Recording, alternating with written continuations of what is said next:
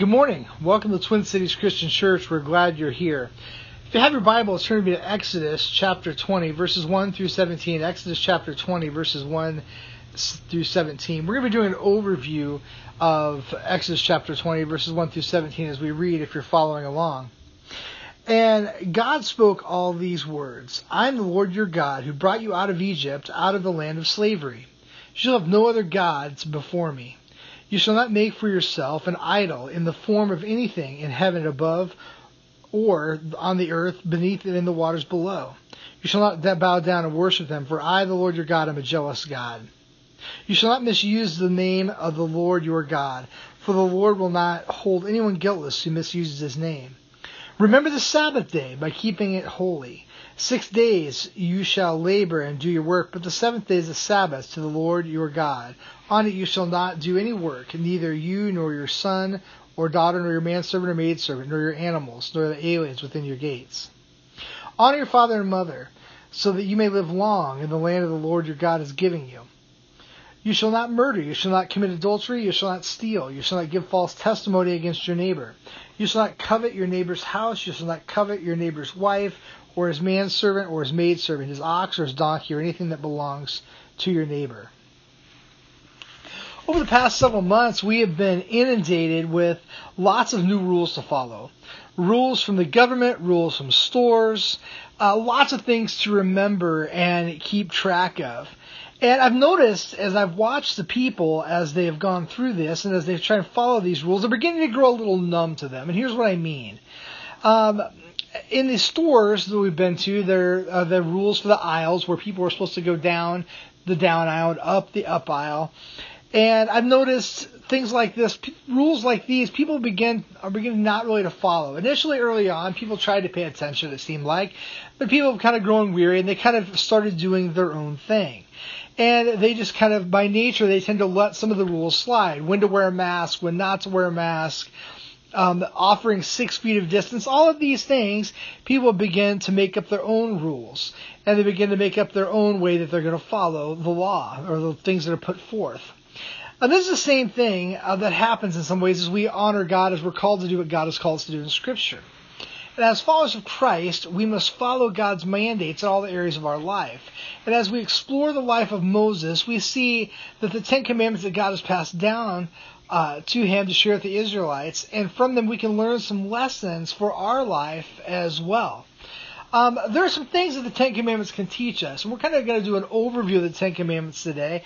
And we find that basically it's broken out into 2 sections. The first section, the first thing the 10 Commandments teaches us is how to love God. Turn back with me to Exodus chapter 20. And I want you to remember something that takes place right here. As God spoke all these words, he says, I am the Lord your God who brought you out of Egypt, out of the land of slavery. Then he begins and he goes on by telling them what to do. And as we begin Exodus 20, God issues a reminder to the Israelites who he is. And he reminds them that I am the God who brought you out of Egypt, out of the land of slavery. The freedom that they enjoyed didn't come from their own hands. They didn't earn it. They didn't work for it. They didn't figure it out by themselves. It came from the hand of God. God had saw their suffering. He saw what they were enduring and what they were going through, and provided them with freedom. Sent Moses to go call them out of Egypt and free them from the hands of the evil Pharaoh. And as we go through the first part of the 10 Commandments, verses 3 and 4, he says that he instructs the Israelites to not have any other gods or make any other idols for worship. He says, you shall have no other gods before me. You shall not make for yourself an idol in the form of anything in heaven, above or on the earth, beneath or in the waters below. You shall not bow down to them or worship them, for I, the Lord your God, am a jealous God, punishing the children for the sin of their fathers to the 3rd and 4th generation of those who hate me, but showing love to 1,000 generations of those who love me and keep my commands. You see, for us in 2020, this seems funny that you'd have to tell somebody not to have another God or to have something else to worship. At first glance, at first blush, we think, well, why would you do that? I mean, we don't do that. We aren't setting up, for the most part, most people are not setting up idols in their house. Not that some people aren't, but overall, by and large, we don't see that very often. But we have to understand that Israel existed in a polytheistic pagan world, meaning that they made up their own deities, meaning they served a lot of gods. They made up their own things, gods that they would worship. They would design things, craft things, and then they would bow down and worship them. It would have been common practice for people to worship all sorts of gods in hopes of finding favor. But the point here, the point that God is making, is that God, Yahweh, the one true God, is the one we are called to worship. And that said, there's only the one, He's the only one that we are to bow to, the only one that we have worshiped to. He is the one that had called and saved the Israelites, called them out of slavery, and we are to worship Him alone. And you see, if we love God, we have to be devoted to Him. Nothing else can take His place. The Ten Commandments goes on to say not to misuse the name of the Lord, often translated into taking the Lord's name in vain. And what's being referred to here is the making of false reports by malicious witnesses. If you look forward in Exodus 23, this very thing was happening. It says, do not spread false reports, do not help a wicked man by being a malicious witness. We should not bear witness, we should not be using God as this tool, as this thing to bear a false witness. We need to only say things that are true, that honor God in this way. Yahweh, our God, Israel's God, was revealing His presence to them. And the sharing of this name symbolized that He was dwelling with them. And to disrespect or abuse it meant a separation from that relationship. We couldn't misuse the name of God. We can't misuse that. Say things on behalf of God that didn't come from Him. Use His name in vain, in any kind of a slanderous way. We're called to use His name in the proper way. This is the one true God that we worship, that loves us and had called out the Israelites out of slavery. The whole idea of loving God first is not wavered, and putting Him first and using it right. Matthew 22 verses 36 through 40. If you want to turn with me there, Matthew 22 verses 36 through 40. Jesus talks about this. This is what was taking place. Teacher, which is the greatest commandment in the law? This is the Pharisees and Sadducees asking Jesus this question. What was the greatest commandment? And Jesus replied, love the Lord your God with all your heart, with all your soul, with all your mind. And this is the first and greatest commandment. And the second is like it, love your neighbors yourself. All the law and the prophets hang on these two commandments. One of the experts of the law was they were kind of trying to trick Jesus by having Him point out what the greatest commandment is. And He said, no, this is what it is. He said, love the Lord your God with all your heart, love your soul, and love your neighbors yourself. These are the two things that we're supposed to be doing. The first was love God, love Him alone. The world in which we live in all these years later is still dealing with the same struggles that plagued Moses in Moses' time. And we see this play out in a variety of ways. First, we see people attempt to mix a modern philosophy with what God has given to us in Scripture. We see that people attempt to mix all these things together and kind of come up with their own law, their own rule. We see people worship God on Sundays, but then begin to look into things like astrology and begin to look into things like having spiritualists and mediums and trying to contact the dead and things of that nature. I've heard this happen a variety of times amongst people that are calling themselves Christians. And I'm here to tell you these two things are incongruent. They don't mix. They don't go with one another. You can't have both. You have to worship the one true God and serve Him alone. It reminds me of the scripture in Acts 4:12. If you want to turn with me there, Acts 4:12, where salvation is found in no one else, for there is no other name under heaven given to men by which we must be saved. That name is Jesus. Our salvation is found through Jesus. We have the one true God, the one Savior, His Son, Jesus. And this is the only way to which we find life and we find hope. You see, we're not permitted to create our own truth, by mixing worldly things in with the one true God. We can't just meld all these things together and throw them all into the pot and mix them all up and decide this is what we believe. We don't get to create our own God. We don't get to create our own way of thinking. This is not the way this works. There's not just shades of gray. It's black, it's white, it's Scripture. It's what God has called us to. Second, we can find ourselves making idols out of activities and things and putting them first in our life before God. And what I mean is this. We begin to shift our focus from the one true God to the things of earth. Be it an activity that we're involved with, even if the activities are not bad in and of themselves, be it something we're striving to buy or have bought. When we place these things above who God is, above God, and seek them first, we can't ever have equal footing with God. God is seeking our time and talent and treasure. And if we invest in those things ahead of Him, we're missing out. We have to decide what we love most and what we're dedicated to. We have to decide what it is that we are seeking. Finally, in the first section, he tells us to remember the Sabbath by keeping it holy. And this is the first part of this day was a part of the divinely set order of things to bring a time of rest, blessing, and rejoicing between God and Israel. And while we don't have a specific command to remember the Sabbath in the New Testament, in the same way Israel did, we do meet with one another. We worship together, and we are reminded the importance of this. Hebrews 10:25. The writer of Hebrews 10:25 drives this point home.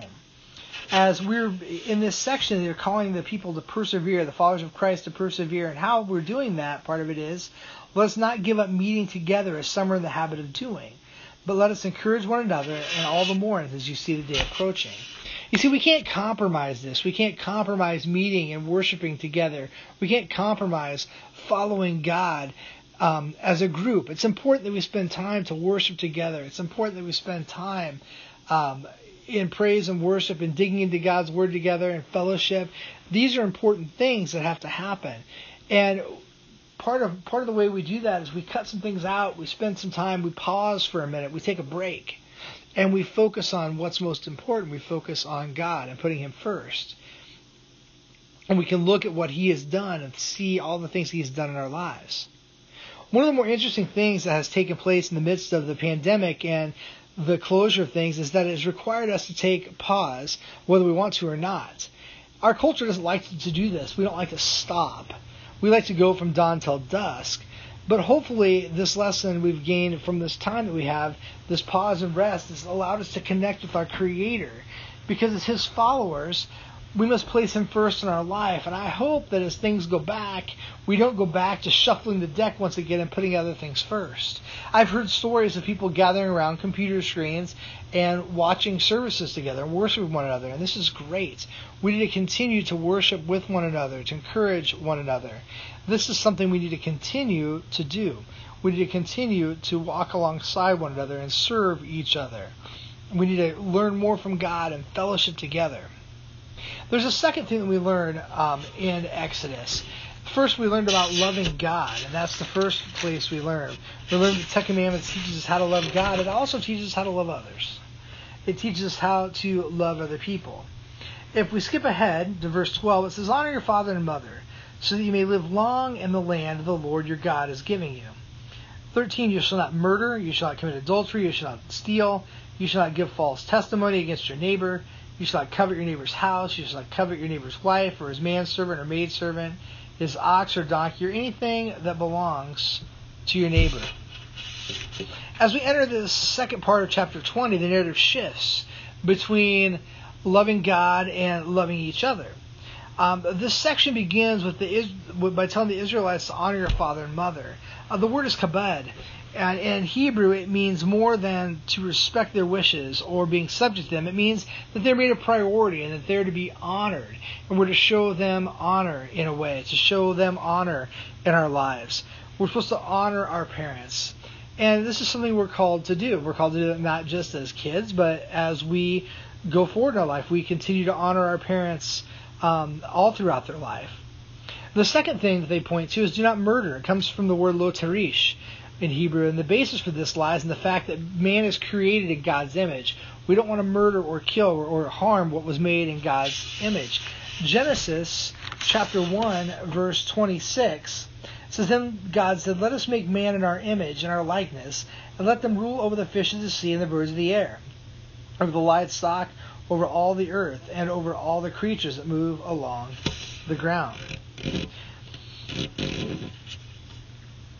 And man is created in God's image, and we are called to honor God in this way and to treat others with kindness and love and respect. So Jesus takes it a step further in the New Testament. He says not only the Bible says do not murder, but it says do not hate. And we're supposed to show kindness and love to each other and how we treat them and how we handle our relationships. Following murder, they were commanded to not commit adultery, and the practice of which was a violation of God's purpose for marriage. Genesis 2:24 says, "For this reason a man will leave his father and mother and be united to his wife, and they will become one flesh." So as we're following God, we're called not to commit adultery as well. We're called to leave our father and mother and find that one spouse and be married to them, and that was the purpose. That was this bond of marriage. We're not supposed to have any kind of relations outside of this. This is how we're called to live and how to live with one another. He goes on to say, "You should not steal." And not only was this practice destructive and an impact on society, this was also a sin against God. Stealing something that didn't belong to you, taking things that were not yours. This continues to be a thing even all these years later. It continues to be something that people still continue to do. We hear stories of it all the time on the news where people are taking things that do not belong to them. Then he goes on to say, "You shall not give false testimony against your neighbor." And that doesn't just include lying under oath, but just lying about people in general to other people. We should be honest in what we how we deal with people. Now, oftentimes, we talk about this and we think, well, the little white lies, the things that people do, and we begin to accept this. We begin to accept this as part of doing business, how we live in this world. Do we live in such a way that honors God by telling the truth and being forthright and being honest? Do we honor people in this way? See, we're called to be people of integrity, to be people of honor. The final two commands were not to covet your neighbor's spouse or his possession. This command went beyond a law code to a theological code. This was a moral principle. If you take these together, it's the first step toward the violation of the other commandments. So if you begin to covet things, covet your neighbor's wife, covet a person, covet a thing, we begin to want something too much, it will cause us to slip in these other areas. It will cause us to shift our focus to where it doesn't belong. It will cause us to shift our focus to possibly committing these other sins as well. So we have to make sure that we are not coveting things that do not belong to us. We're not trying to take things that are not ours, and that we focus on what we have and be grateful and thankful for what God has given us. As we look at these commands as a society, we've taken considerable liberty with them. We begin to view what's black and white in Scripture and see it with shades of gray. From a humanistic perspective, we can begin to rationalize and make justification for making our choices. We can say, well, we were in love, and so it was okay, this relationship. It was just a little white lie. It didn't hurt anybody. The thing that I took was small. The business was big. They won't miss it. The point is, are we going to love and honor our neighbor and in turn God? We must not take liberty. We must not make exception or excuse. We must honor God, honor Him, and try to adhere to what He has called us to do. Because you see, as followers of Christ, we're called to a higher standard. We're called to a higher way of living. We're called to follow and live as Jesus did. 1 Peter chapter 1, verses 13 through 15 kind of highlights this holiness, this holy living that's in our life. It says, "Therefore prepare your minds for action, be self-controlled, set your hope fully on the grace to be given you when Christ Jesus is revealed." As obedient children, do not conform to the evil desires you had when you lived in ignorance. But just as he who called you is holy, so be holy in all that you do. For it is written, be holy because I am holy. Who is setting the standard in our life? You see, we don't get to make up our own absolutes. We don't get to make up our own truth. God has given us these for a reason as we seek to love him and seek to love others. He's called us to live according to his standard, found in Scripture, according to the way he has called us to live. We have to live according to the standard he has put forward because he is the leader. He is the one that has freed us and set us free from sin. He's given us his word to follow and to obey so that we can live a life that honors him in all that we do. All through our lives, we encounter this idea of the standard that we live to.